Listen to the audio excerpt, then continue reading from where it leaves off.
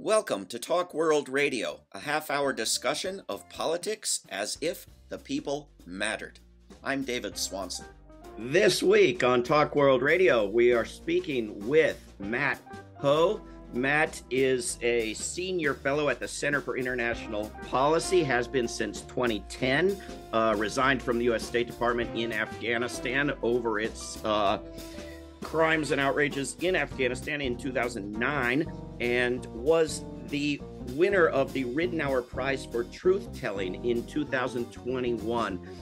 Matt Hoh is a member of more boards and advisory boards than we probably have time for, including being on the board of directors of the Institute for Public Accuracy, the advisory board of the Committee to Defend Julian Assange, Civil Liberties, Exposed Facts, North Carolina Committee to Investigate Torture, the Resistance Center for Peace and Justice, Veterans for Peace, World Beyond War, et cetera, et cetera. Matt Hoh, you're doing great work. Thanks for coming on Talk World Radio. Well, thanks, David. It's good to see you. Thanks for having me with you. It's great to see you and to have seen your work in recent weeks. Let's talk about Ukraine first, I guess. Where do you think things stand? Well, we've had the Ukrainians launch their offensive, which was in the making for many, many months. Goes back to, I think, December, maybe we first started hearing about this. And it seems as if for many in the West, this will be the axle. This will be either where the great Ukrainian victory occurs and Russia collapses, which most, I think, including myself, believe is highly unlikely. And the reality, or the other aspect would be the reality sets in that this is a war that's stalemated, that's not winnable by either side, that there is no pathway to military victory, and that negotiations to end the war are what is needed, what's paramount, what should be a priority. And so, I think maybe I'm in the minority here, but I am cautiously optimistic about Ukraine. I mean, certainly the killing is occurring right now. The destruction is occurring. The environmental damage is incalculable.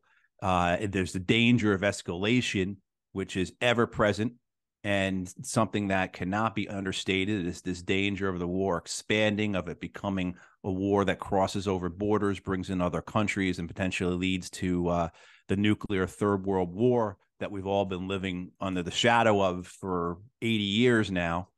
But I am cautiously optimistic that a ceasefire and negotiations may be occurring in the next several months, simply because the reality of war is setting into so many people that this is a stalemated war that cannot be won. And, the best thing that may occur, which would be a cruel peace, would be a frozen conflict where basically the guns go silent, similar to Korea in 1953. There's an armistice, whether it's formal or informal or informal, but that is, I think, what may be occurring, what hopefully will be occurring, because even as imperfect as that is, even as terrible as that is, this idea that Russia is somehow rewarded for its actions, at least the devastation, the destruction, the killing is stopped. And there's a potential then going forward for negotiations to broker some sort of settlement that gets to the grievances that eventually dissolves the disputes here. But in the current moment, as I say all this, the killing still occurs, the destruction still occurs, and the danger of escalation is ever present. It seems to me, Matt Hoh, that maybe I'm being the pessimist, glass half empty voice here, but not only do both sides persist in this delusion that they're about to win, as they have been for months and months and months, but in addition, both sides are firmly locked in to the unacceptability of giving anything to the other side and insisting on total victory. On top of which, it seems to me that this syndrome is now kicking in of don't let them have died in vain. Like, you've killed all these people, therefore you must kill more. You see this in every country's wars, U.S. wars included. You got to kill more people because of the people you've killed already. And that seems to be growing, I think. Yeah, you know, and if we were doing this in a written exchange, cautiously optimistic, the cautiously would be in all caps, bold, italicized, right? And it's true, and certainly are the public pronouncements that's the what both sides are saying. If you look at what Ukraine says about its conditions for negotiations, it's tantamount to it basically says Russia has to end the war and leave our territories, including Crimea, and the Russians, their demands are equally non-starters for the Ukrainians. However, I think that if what I think is possible is that elements within both sides there, including the U.S., can see that there are benefits to a frozen conflict that exceed the current risks of the current war. So whereas you have the potential for this war to become to go out of control, like all wars, unintended consequences, unknowable consequences, unpredictable consequences to come about that are outside the realm of anyone's ability to maintain them or predict them or control them. I think the idea that there are some elements within both the Russian, Ukrainian, and American camps, to include the Brits and NATO and Brussels, that see the value in this frozen conflict, that this continues the grievances, this continues the this continues the reason for the warmongering, if not the war itself, right? So this justifies for the Ukrainian, the U.S., and NATO side then the further provision of F-16s, of missiles, of building up the Ukrainian army into something that resembles NATO standard armies. Certainly the idea of rushing tanks to Ukraine, Russian air defense systems to Ukraine, Russian other weapon systems to Ukraine, and to see them destroyed almost immediately, knowing that the stocks that the NATO militaries have, the U.S. military has, cannot replenish them. And if you look and you see now I think you see where the war industry thinks this is a good deal for us as well, because now you can start talking about getting into long-term contracts, right? So now you have this idea, well, we can now get into contracts with Ukraine to deliver 200 Abrams tanks over the next 5 years for $12 billion or whatever it would be. Now then you get into the economic reconstruction of this as well. And we know that Goldman Sachs has already made deals with Ukraine to rebuild their country for hundreds of billions of dollars, probably running into the trillions if Iraq and Afghanistan and other Western reconstruction efforts are used as a model. So you see the benefit there to the financiers, the banks, of this going into a frozen conflict. And I think the same on Russia. It gives them a chance to reset if they can meet the minimum of what their goals were. If Putin can say, look, my goal going in was not to destroy Ukraine, but protect the Russian people in eastern Ukraine, to reestablish the old boundaries of Russia, to give us a buffer from NATO, to stand up to the West, all these goals that he had, all these things that he had, all these objectives he had, if he can say, look, and we have met that, we have done that, we have destroyed the Ukrainian army, we now control Donetsk and Luhansk, we now have a corridor to Crimea, so Crimea is contiguous with Russia. If he can then present that, I think that gives him a golden bridge, as I believe it was a Chinese military tactician, Sun Tzu, said 2,000 years ago, or however long that was, a way for him to get out. So I think that this is the best chance, even as imperfect and as terrible as it would be. And I think if you can get some degree of rational decision-making here, which I know is a big ask, it's a big ask. But, I'm trying at this point, I think, to find ways forward that deliver an end to this conflict, deliver an end to this war as quickly as possible. And maybe I shouldn't use the word an end, because it would just, in my view, what you would get would be that frozen conflict where there would be an end to the large scale combat. Maybe you'd have artillery duels at some point. They'd fire missiles. There'd be sabotage. But again, the wholesale slaughter, the mass destruction, and the dangerous escalation possibilities would be drastically reduced. Sometimes I think the only way they could reach a settlement would be for both sides to back off militarily. Ukraine gets Russia the heck out, and Russia gets NATO the heck out, and Ukraine won't join NATO. But when it comes to the land, the territories, that they have globally observed and controlled elections, and the people of Donbass and the people of Crimea get to decide what happens to them. And other times I think, yeah, I'm listening to the propaganda too much. Both of these sides hate democracy more than they hate anything else. But I don't think Ukraine is within a million miles of accepting Russia getting those territories. I think this is where U.S. leverage has to come into play, and this is as big as if as saying that Putin and the Russian government are going to agree to this. This idea of the United States using its leverage, which is massive, on Ukraine to push a deal like this. This idea for the Ukrainians that perhaps the U.S. money that doesn't just keep their military fighting, and we should say it barely keeps their military fighting. I was listening the other day. Ukraine needs, 1 million artillery shells a month. The U.S. can only produce about 400,000, and the Europeans can only produce about 50,000. So as we've seen throughout the ability of the West to continue supplying the Ukrainians with military munitions, equipment, vehicles, etc., like it has over the last 16 months, is rapidly diminishing. The other aspect is that, and this is where I think now you get into the domestic politics of the U.S. and the Republicans in Congress who are opposed to all this money going to Ukraine, not because they don't believe in the geopolitical whims of it, but because they feel that U.S. money should be spent killing Chinese rather than killing Russians.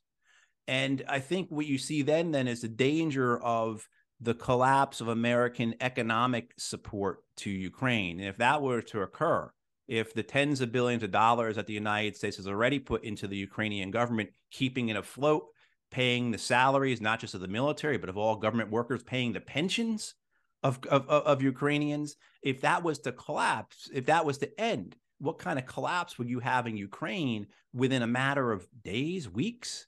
And that is the leverage that the United States has here. And so what you then offer the Ukrainians and is, look, for those far-right ultra-nationalists who want to keep fighting the Russians forever, this is their purpose in life, to fight the Russians. Well, hey, what we're going to do is we're going to subsidize you. We're going to underwrite you. You will get to complain and yell and bitch about the Russians for the rest of your lives because they are going to be controlling this. You're going to have this contested territory in the East. I think that is the type of modus vivendi, right?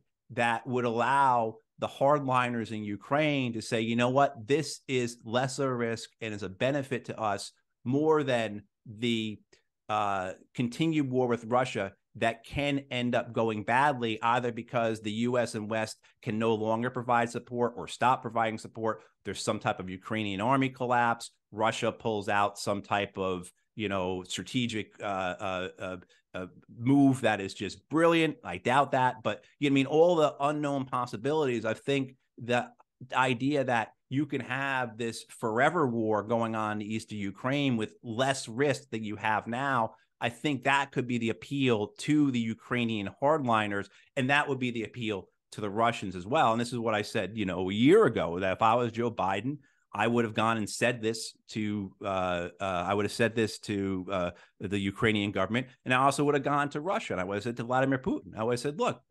Mr. President, the United States just spent $8 trillion on wars in Iraq and Afghanistan.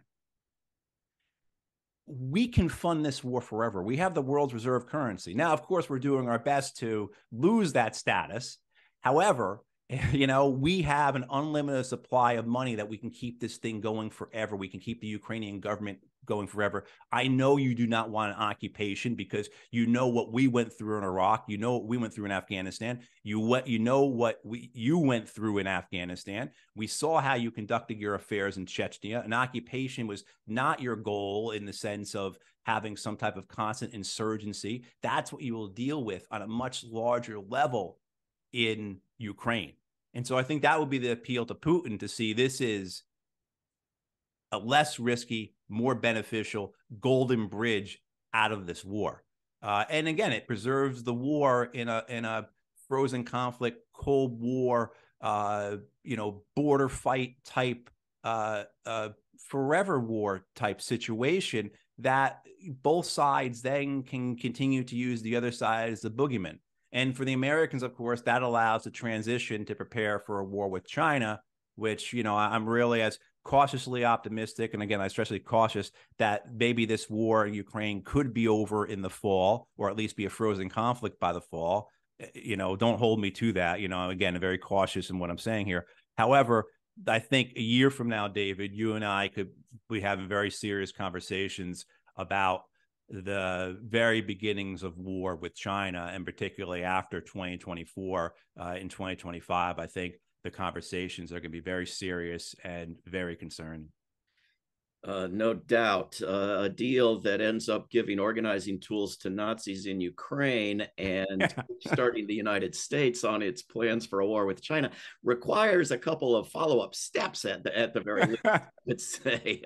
But, we burn those bridges when we come to them, because getting away from the nuclear disaster is the first step, no question. Right. It's terrible all around. There's nothing. And this gets to the point of everything I have learned in my life, everything you have worked so hard on, all the things I've learned from you and organizations like World Beyond War, that war is the absolute worst way to do things. It is there nothing good is going to come with this. And no matter how big the white hat you think you are wearing, in the sense that this is some type of Manichaean struggle of good versus evil, this is to protect Western democracy from authoritarian regimes that want to reconquer Europe, or whatever the notion is. No matter how big that white hat is, war is going to deliver consequences that are unpredictable, unintended, and most likely much, much, much worse than anything that could have been arrived either through negotiations or by doing nothing. And I think that's only the case with Ukraine. And there were, we could go into all the different ways that negotiations could have occurred, how there was diplomatic malpractice for decades regarding Ukraine, that this is a war that didn't have to happen, all the different options that were available for both sides. But fundamentally, both sides could have literally done nothing, just continue to make statements and yell at each other, drive their tanks up and down the border, and the world will be a much, much better place. So even nothing is better than what has occurred over the last, 8 years, 9 years in Ukraine. And of course, if say something like the Minsk II Accords have been filed, which would have done exactly as you were describing, David, this idea of creating some type of autonomous zone in the East, where you would have referendums that would establish the governance of Eastern Ukraine. You would have a more or less a neutral area, a demilitarized area. All these things are very possible. Lots of people have already spoken of them. Russia, Ukraine, France, and Germany signed accords in 2015 to that effect. Basically, the negotiations that were occurring in the immediate weeks of the war that were hosted in Turkey, that the Israelis were involved with, basically, or along those lines. So you see, I think the idea of where this could go, and how it could be resolved, and getting that 75-80% solution on this over the next several years is possible, but that can't be achieved until there's a ceasefire, and until the possibilities of escalation are taken away. It's very interesting, Matt Ho, that you say both sides could have just done nothing, because I have very good friends, longtime friends and allies with deep understanding of war as the most evil thing, as you were just discussing, who in some cases are telling me that Russia literally had no choice whatsoever but to go to war. People like our friend Ray McGovern are telling me this, and others, probably in greater numbers, telling me the exact same line from the Ukrainian side. People like John Pfeffer at Institute for Policy Studies and many others. Ukraine had literally no choice but to go to war. Maybe they're both right. Maybe one of them's right. I happen to think they're both wrong and disgustingly and outrageously and immorally and very disappointingly wrong. But what's your view? Yeah, I think you're on the right track, and I'm pretty certain that you've been having this experience as well. When you make a statement about the war in Ukraine, when you put out your thoughts, you get yelled at as both a Putin apologist and as a NATO imperialist. Oh, And yeah. I think when you make a statement about this war that has that degree of neutrality and objectivity to it, that's what you're going to get. You're going to get those who are emotional about it, who see this as their team, who do believe that they are the ones wearing the white hats, that this is a war of good versus evil, an eternal Manichaean struggle. And I think what you found is that many who have been a part of the anti-war movement and part of the peace movement for years, their foundation is not based upon the principles that war is not the answer. Their foundation is not based upon the idea that war will only lead to worse things happening, that the suffering, the death, the destruction of war on its own, let alone the consequences that come from it. Say you invade Iraq and there was no Al-Qaeda there, and now there's an Al-Qaeda, which then becomes the Islamic State, which then occupies half of Syria and half of Iraq, like those types of things, just the suffering, the death, the destruction that occurs far in a way outweighs any benefit that could be achieved from the war, from initiating the war, from conducting the war. But then, too, you have to add on what those consequences are. And, what the consequences may be, what the consequences will be. And I always go back to the Romans and their understanding of war and their way that their god of war, Mars, was in their pantheon of gods and goddesses. And, the priority they gave him, the dignity, if you can call it that they gave him, if you went and you went sacrificed to another god or goddess, you'd sacrifice a dove or a goat or something. Mars, you had to sacrifice a bull.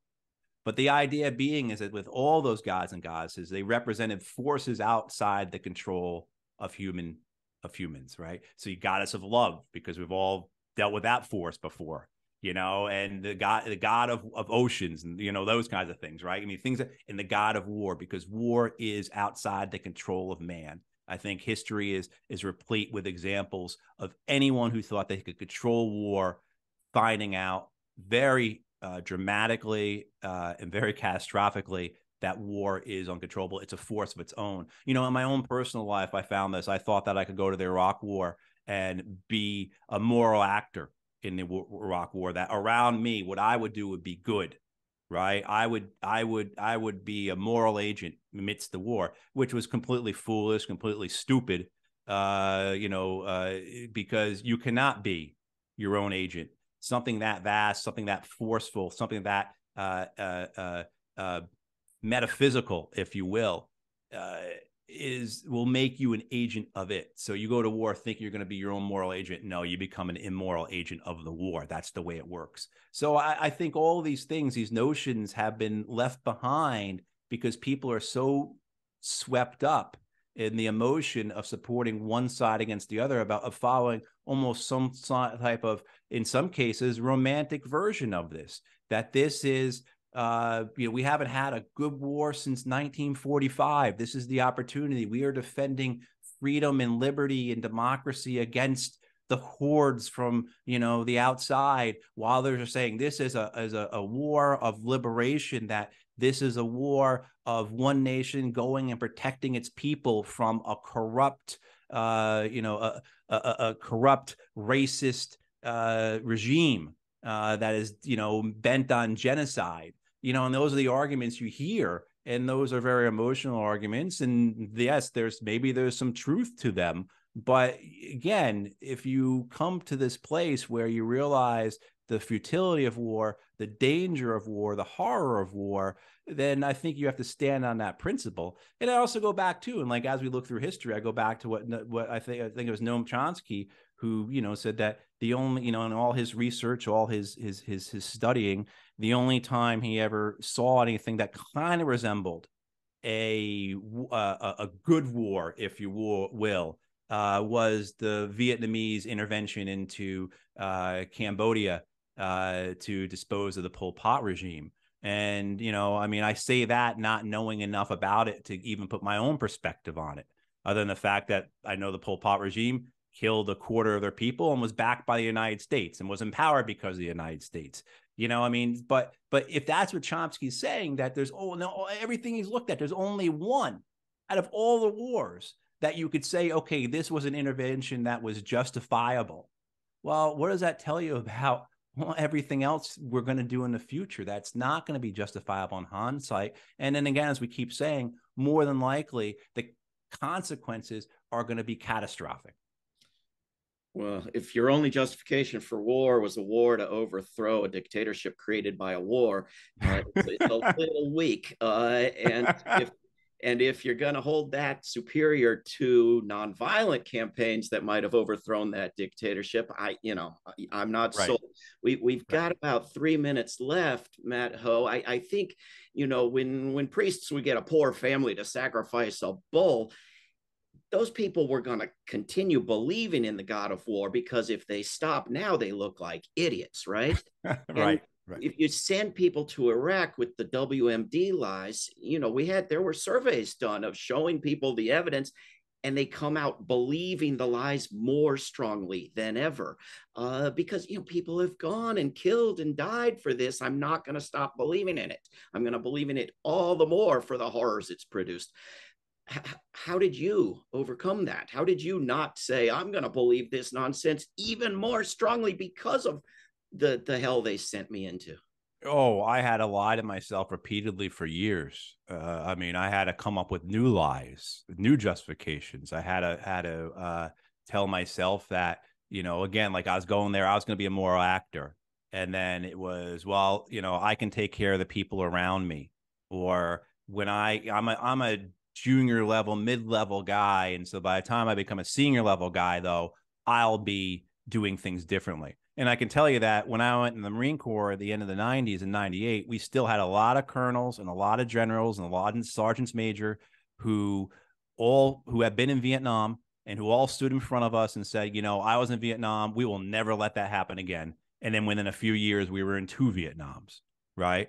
So there's other aspects, too. I think of people who go along with it. The golden handcuffs are very real. The number of times after I resigned from the State Department that I heard from people who would be like, man, I wish I could do what you did, but I got 3 kids going to college.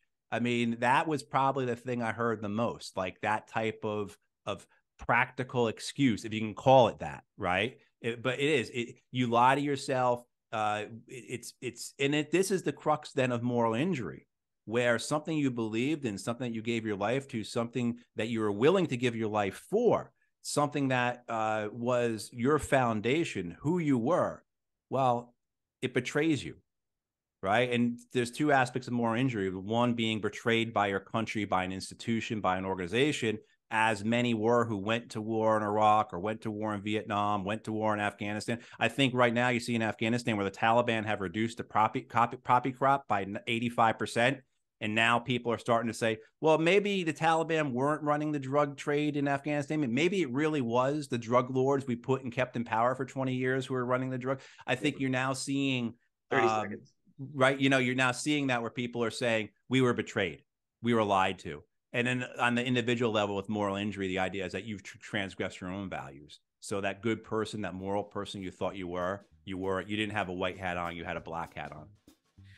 Good time to change hats. We've been speaking with Matthew Hoh. We'll have links to his work up at talkworldradio.org. Matt, thank you very much for coming on Talk World Radio. Thanks, David. This is Talk World Radio. I'm David Swanson. Take action at rootsaction.org. Help end war at worldbeyondwar.org. Read or listen to today's Peace Almanac entry at peacealmanac.org. All past shows can be heard at talkworldradio.org. Talk World Radio is produced in Charlottesville, Virginia, and syndicated by Pacifica Network. There is no way to peace. Peace is the way.